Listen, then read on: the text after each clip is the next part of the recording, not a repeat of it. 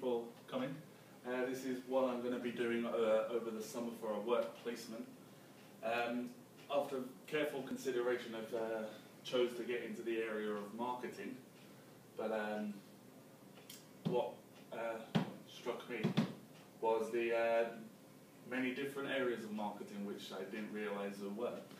And because I'll just be starting out in marketing, the normal thing is for everyone to dabble in a bit of each area until you specialise in one area.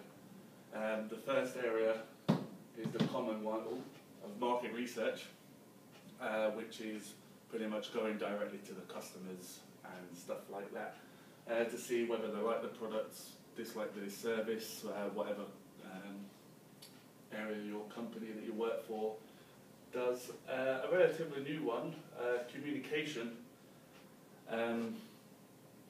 is works very close with two other ones, advertising and public relation. This used to be a lot to do with printing, like leaflets and stuff like that, but due to the popularity of social network, it's now a pretty big part of the marketing industry. Brand management is again taking care of the brand image, company, product, and make sure that it's being advertised in the right way to get the message across. Direct marketing, which is not one I'm a big fan of. We've all been out in town and had people try to bother us, and but yeah, that's direct marketing, actually going out into the field and talking to customers and trying to attract potential new customers. The one I'm interested in advertising. You normally work with a third-party company with this who does the advertising, whether it be TV advertisement or radio or whatever form of advertisement you decide to go in. But again, similar with brand management, you need to work together with that to make sure that the message is coming across correctly. Public relations. Pretty much this is, again, working together with brand management. This is to protect your product and on the company, and communicate any problems or designs in order to achieve the company's goal. And once these are pretty much your main areas, but once you've specialised in one area, you can go into strategic marketing, which is mainly a senior role, which is one I would hope to go for in the future. Some of the skill requirements that I've come across, you don't really need a degree or any relevant qualifications to get your foot into marketing or advertising. However, to get to the senior roles, 52% have a level 4 or higher qualification, which is what I'm working at the moment, so I think that's been covered already. Advertising agencies demand creativity from everybody. That might be a bit of a skill gap for me, because I don't know whether I'm relatively creative, so whatever work placement I get into, that could be my project that I go into trying to unleash my creative side. And you normally begin by undertaking low paid or unpaid placements, which is what I'm hopefully going to do over the summer.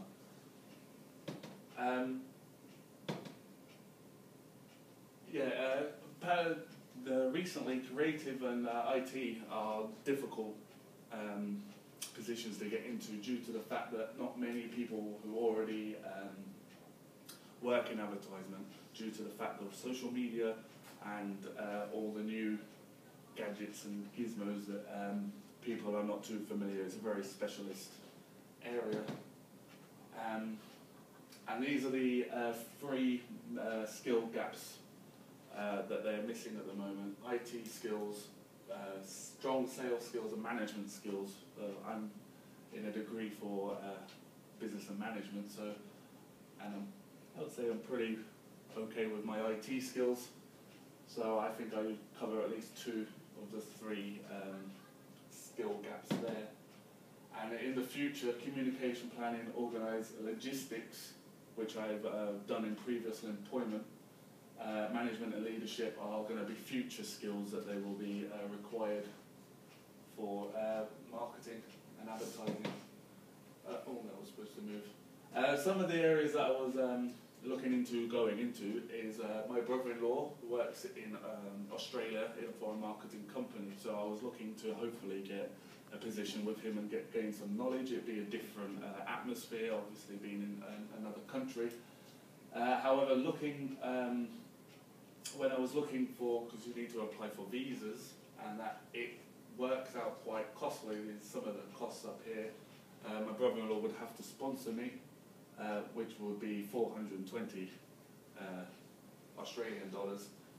I would have to pay 170 nomination charges to nominate him, and the visa application charge is 315 US dollars, which is all pretty well, but this isn't guaranteed that you're going to get the visa. And if you're unfortunate that you're not going to get accepted for the work placement visa, all this is not refundable. So I think it's a bit of a risky area to try at the moment anyway. My other area is staying up north. I've already, up north in the marketing, I would either stay in the northwest Burnley, Manchester area, or go to Yorkshire, particularly Leeds, which I've been looking into, which is a good thing living in Burnley because you've got great access to many areas: Manchester, Leeds, Blackpool, Preston. And at the moment in the northwest there's 105,480 people working in the advertising sector at the moment, which is nearly 59,500 in the northwest, maybe 45,000 in Yorkshire, which compared to my next one is quite low. But a good majority of these, 74%, are working self-employed. Self-employment is not one area that I really want to go down, well, not at the moment anyway.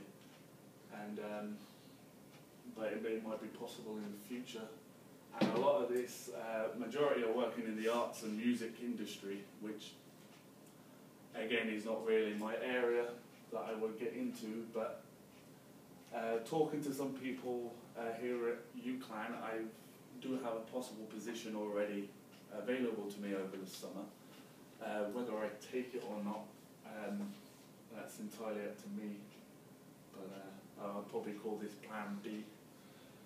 But I know that going down to the City of London, where there is over 150,000 people working in the sector, with 21,600 creative businesses. But a lot of these are again self-employed, which I've figured out that marketing people do work freelance and don't work for a big company, which is what I would hopefully look to get into, because most major companies are based in London, but it's their headquarters, which is where I would like to go. This area attracts me more than the other two, for the simple fact that you do have the 21,000 businesses, though you do have a lot more people in London, so you're going to be fighting that a bit harder to get the position. And my family is also in the City of London, so over the summer I can kill 2 birds with 1 stone, spend a month or 2 down there, see the kids and do this work placement at the same time, which is the main reason that attracts me to attempt to get a position down in the City of London. And that is it.